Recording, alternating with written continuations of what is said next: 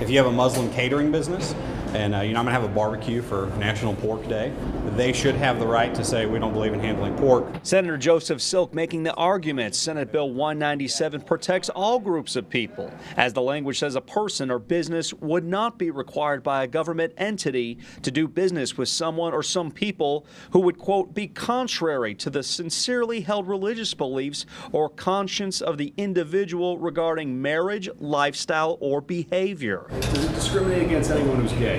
No, absolutely not. All it says is when it comes to marriage, lifestyle, and behavior, which behavior, if you start forcing people to participate in behavior, it never stops. But some groups who oppose this call the language religious extremism and say they plan on fighting this if this bill passes both chambers and heads to Governor Mary Fallon's desk.